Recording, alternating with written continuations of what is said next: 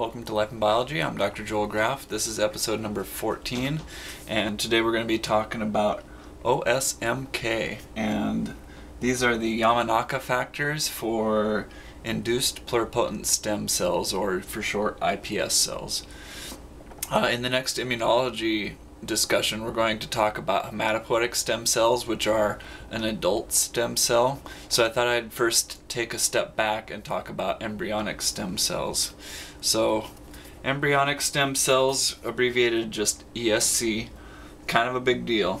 So one thing that they can do is they can self-renew and make more embryonic stem cells. The other thing they can do is called differentiation. And so when embryonic stem cell differentiates, it can become ectoderm, endoderm, or mesoderm, which are different types of tissue found during embryogenesis. And I won't get into embryogenesis too much because I really don't know too much about it, but ectoderm can be made into your brain or skin. Endoderm can be differentiated to form your different internal organs, liver, spleen, heart, gut tissue, all those things. Mesoderm, muscle, bone, and blood. So you can see a skin and brain are kind of on the very outer edge of you. Muscle, bone, and blood take it a step inside, and then endoderm goes to your internal organisms. So it's kind of three layers of you, three different partially differentiated tissues in these embryo tissues. So what this is called when you can have a cell that has the ability or the potential to turn into these three different sorts of embryonic tissues is called pluripotency. And pluripotency just means can turn into any cell you want. If you start off with a fertilized egg, which I've shown here as a nice circle, so here's your egg, it'll divide into 2 cells, and those 2 cells will divide into 4 cells, and then this goes on for a while, and then you end up with something called a blastocyst. And in a blastocyst, these cells that I have in green are cells that are capable of these are cells that are embryonic stem cells. So those green cells in there, so before it starts looking like a person or anything like that, this mass of cells, internal cellular mass, is a bunch of cells that have the ability to turn into anything. So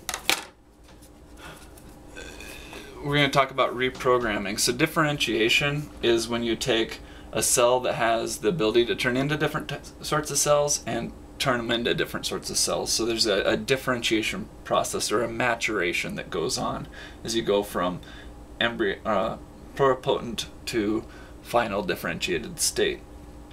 Now what they were looking into in the paper I'm going to talk about today, that Yamanaka was the senior author on, was different ways of de-differentiating. So you take this differentiated cell and go back to something that has pluripotent potential. So how to reprogram? Well, the very first sentence in the paper talks about 2 ways you can do that. One, you can take a cell nucleus from a differentiated cell and put it into an oocyst, and that will change the DNA qualities of this nucleus so that it's kind of like an embryonic stem cell. You could also fuse a differentiated cell with an embryonic stem cell. So there's different ways of putting cells together and making them fuse into one cell. And if you do that, then your differentiated cell nucleus that has all these patterns, epigenetic marks and all these things going on, it will get de-differentiated back to having the ability to turn into anything. So those are the 2 that they mentioned in the first sentence of this Yamanaka paper. But what they come up with in this Yamanaka paper is OSMK, where each of these is a letter for a certain factor that allows a differentiated cell to go back to an embryonic stem cell, and they call that an induced pluripotent stem cell. So how they did the screen was pretty interesting. They took differentiated cells, and they had retrovirus vectors, which are each express one type of gene. And they had 24 of these different retrovirus vectors, and what they did is they would take the differentiated cells and transfect them with all 24 of these factors, and they were able to get induced pluripotent stem cells. So then they did 24 different experiments or 23, I don't know, where each time you just take out one of the factors. So you start off with A, B, C, D, E, F, G, all the way to whatever 24 is. I guess that would be X. And you just take out A and have B through X. What happens? Anyway, then you'd screen them and see if you have cells that are capable of self-renewing, and also of turning on a gene called FBX12, which is a gene that's only expressed in embryonic stem cells. So that's their first screen, and they found that 14 of these different original 24 factors or genes that they're introducing were unnecessary. So they got down to 10. And so then they did the same thing, 10 minus 1. So they had factors A through J, for example, and they'd take out A and have only B through J going in. And then they screen.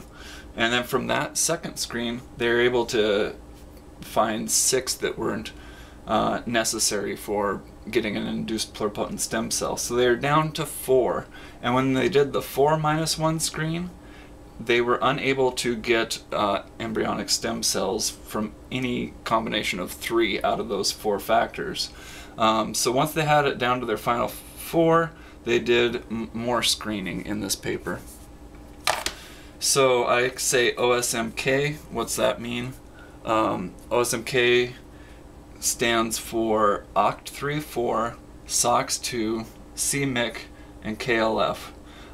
These are 4 different transcription factors, and one of these in particular, CMYC, is a oncogene, so overexpressing that caused some concerns, so that's why I have yikes there. But these are the 4 genes that they came out with. So you could take a differentiated skin cell, throw these 4 genes into that cell, and the cell would de-differentiate back all the way to having pluripotency, the ability to turn into any type of cell. So that's what the induced pluripotent stem cells are all about. I'll have a link to the original paper in the bottom, and we'll talk about adult stem cells next. Thanks.